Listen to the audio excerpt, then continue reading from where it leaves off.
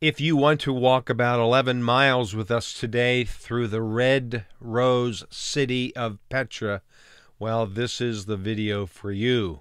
That's exactly where we're heading, to Petra in Jordan. Stay tuned.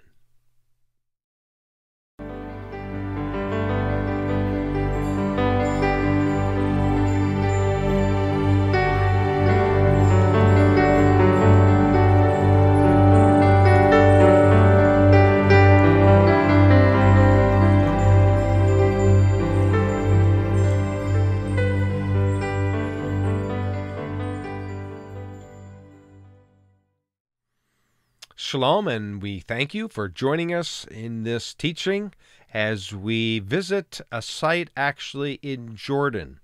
You know, I usually introduce these videos by saying welcome as we visit a site in Israel because that's our focus. We teach the Bible in the context of the land of the Bible. But, you know, technically, Jordan is also a land of the Bible. And today's visit is actually going to be one that includes about 11-mile hike. So I hope you brought your hiking shoes and your hiking poles and lots of water with you, maybe even a Snicker bar or two, because we're heading right here to this site called Petra.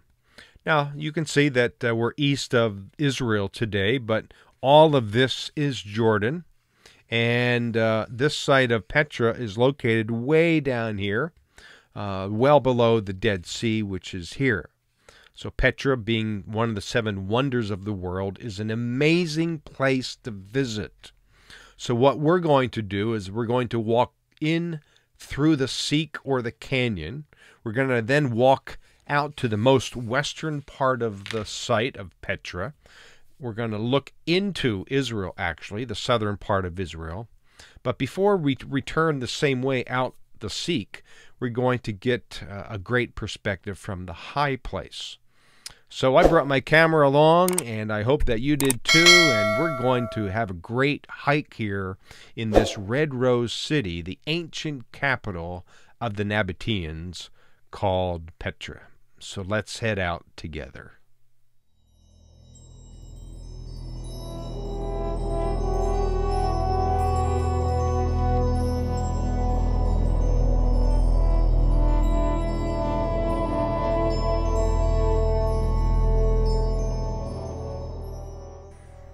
Welcome to the incredible site of Petra, located in the Seir mountain range, as mentioned in the Bible in Deuteronomy chapter 2.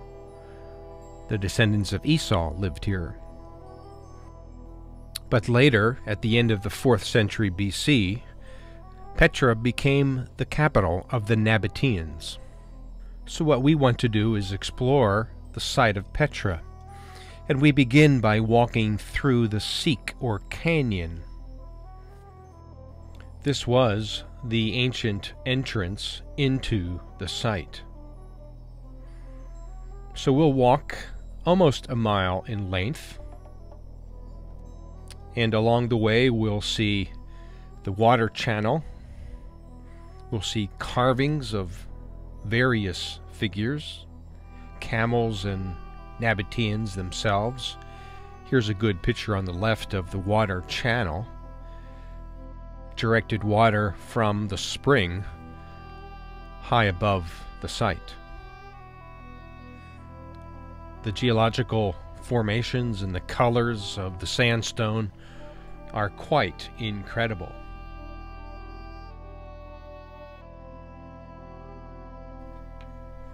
As we near the end of the Seek, of course, the main attraction of Petra is what is called the Treasury. And here it comes in full view.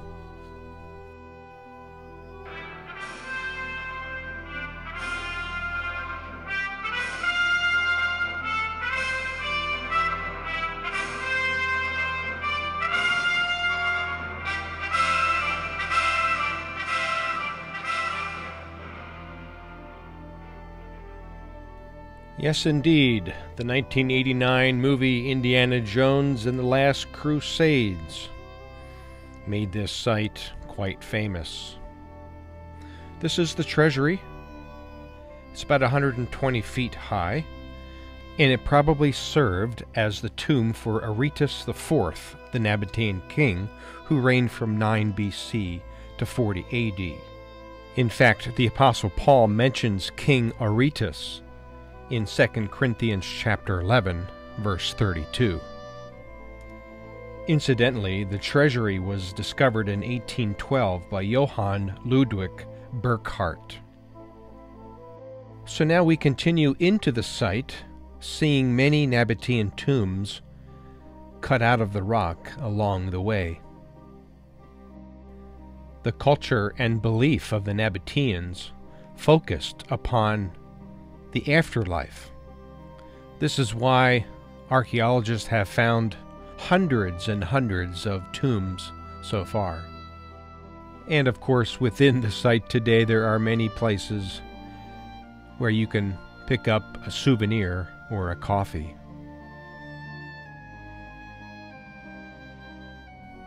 Each year, millions of visitors enjoy the site of Petra. This is why in 2007, Petra became one of the 7 wonders of the world.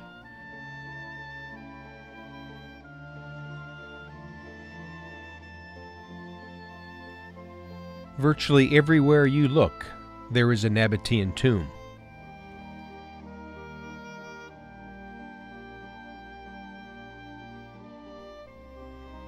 In 106 AD, the Romans took over the site from the Nabateans and built this theater. Just across the theater are great examples of the colorful sandstone of Petra.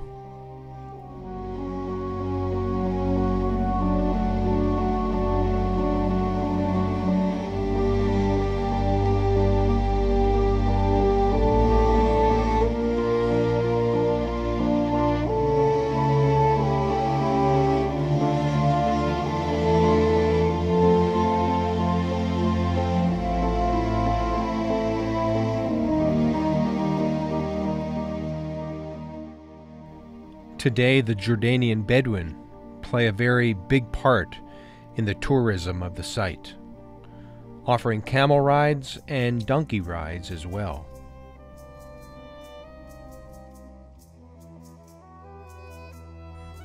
Now turning the corner and walking down what was an ancient Roman street, we now walk out to the western edge of the site of Petra. You can see that the Romans built a typical colonnaded street here in the early part of the 2nd century. Our complete day will include about 11 miles of hiking in this incredible site.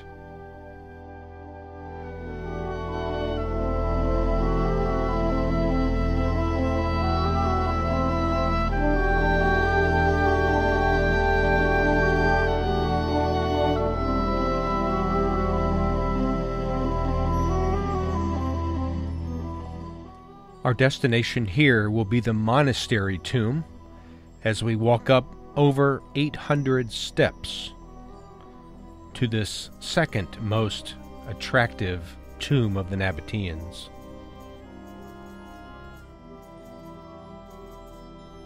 This was a 1st century Nabatean tomb, but later on used by the Byzantine Christians. Thus the name the monastery.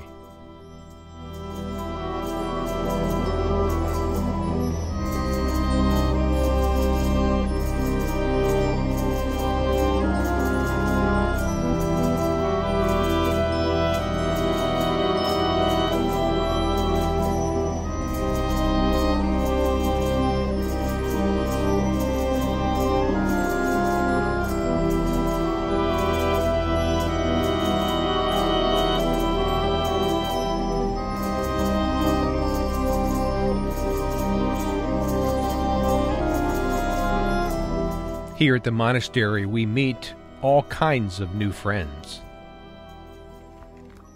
Hey, buddy.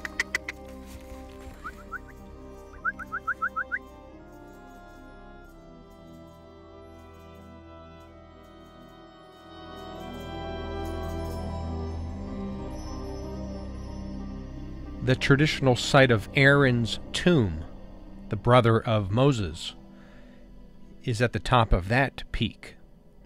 As we look now westward, across the Arava into Israel. We'll get one last view of the monastery before we return back to the Roman street area and on to our last destination here at Petra, the high place.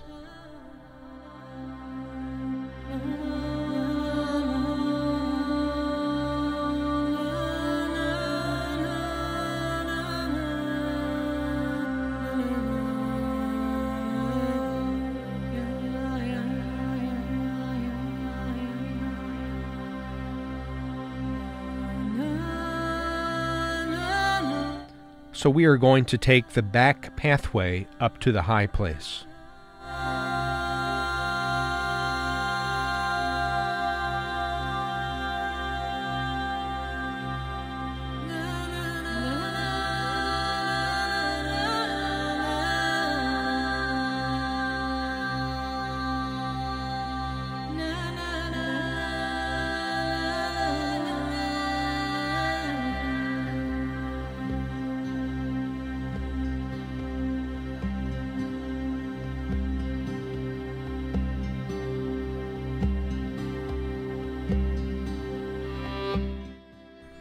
Now, with our destination in view, we'll pass by and even go into other tombs, such as this one, the soldier's tomb.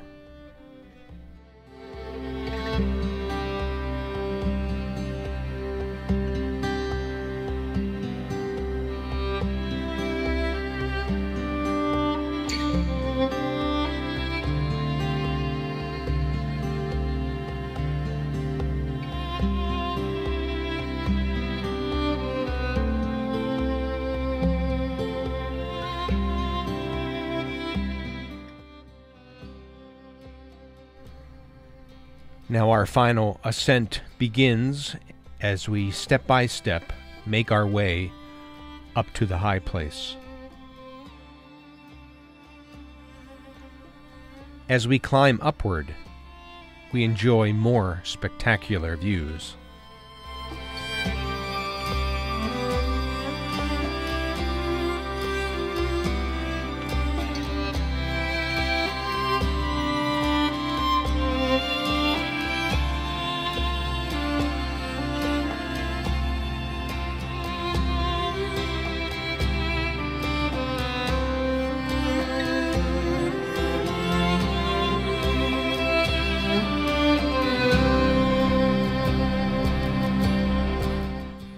And we finally made it to the high place, where Dushara, the Nabatean god of the rock, was worshipped.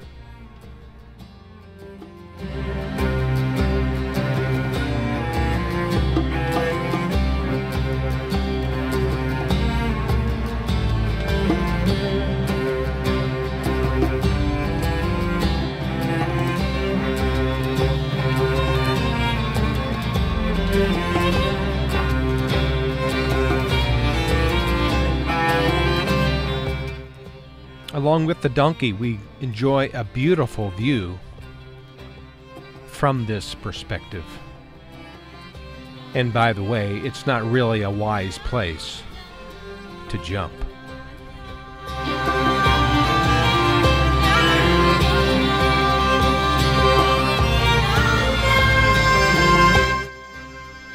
Far below are the royal tombs of Petra.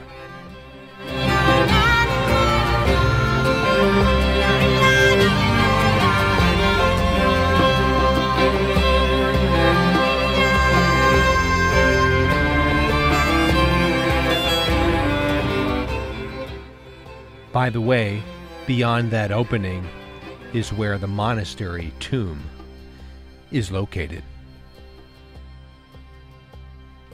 This means we covered a lot of distance today. Now from the high place, we begin our descent down to the area of the Roman theater.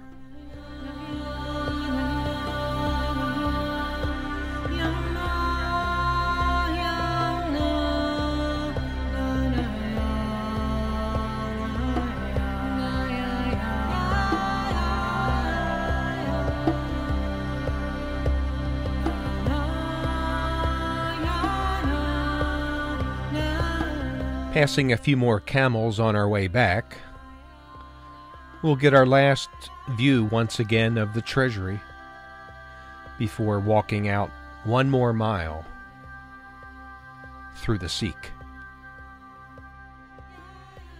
I hope you enjoyed this 11-mile hike in this amazing place called Petra.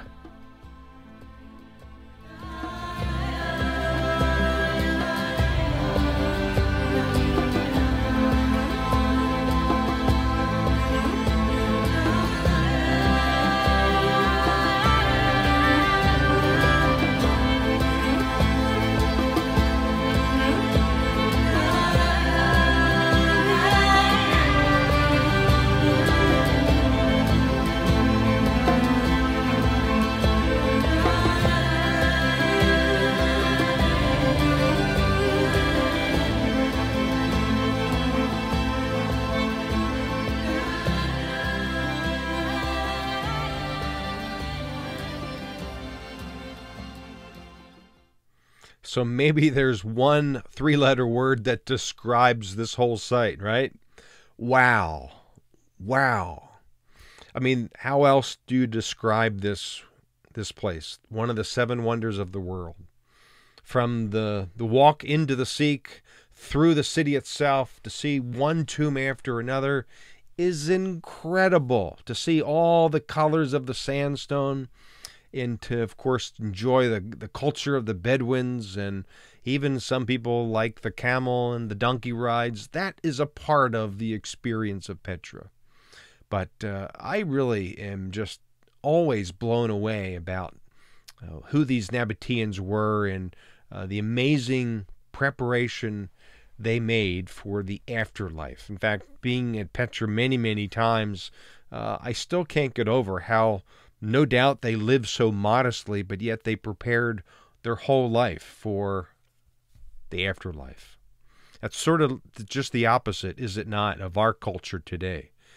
It seemingly appears to me that lots of people, they sort of push off thinking about the afterlife until, unfortunately, it's too late. People live for the moment.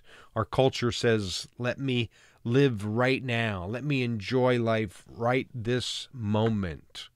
And of course, we live in a very microwave-ish, very cell phone-oriented lifestyle where we want things, we can order things instantly, and that's sort of how we live. We live for the day, if not the moment, and we sort of push off any thought about what is in store for us after we take our last breath. Well, we can be sure of our final destination through a personal relationship with Christ. In fact, this is a lesson that comes to me oftentimes when I visit Petra.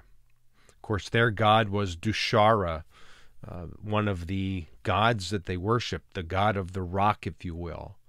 Our God is the solid rock. He is the God of all. He is one who sent his Son to die for us, so that when we accept him in faith, we can have eternal life in the afterlife. We don't have to worry about what's in store for us after we live this life out, even to an old age.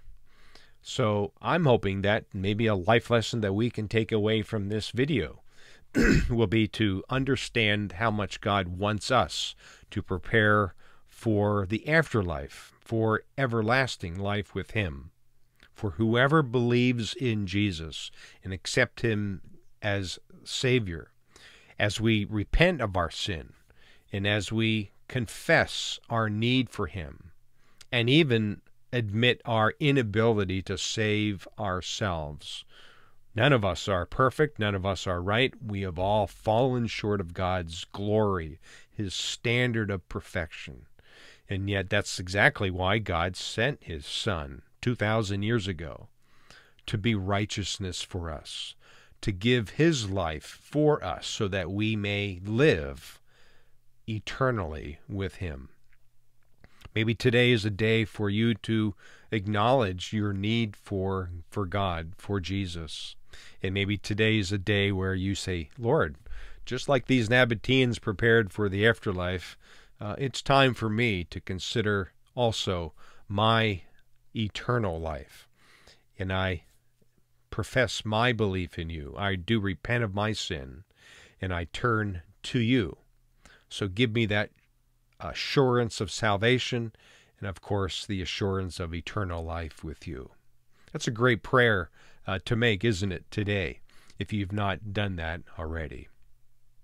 So Petra is a great site. I hope you agree. I hope you like the walk together with us. And until next time, we'll, of course, adventure to some other place, whether it be in Jordan or in Israel. But we are so glad that you joined us for this teaching from Petra.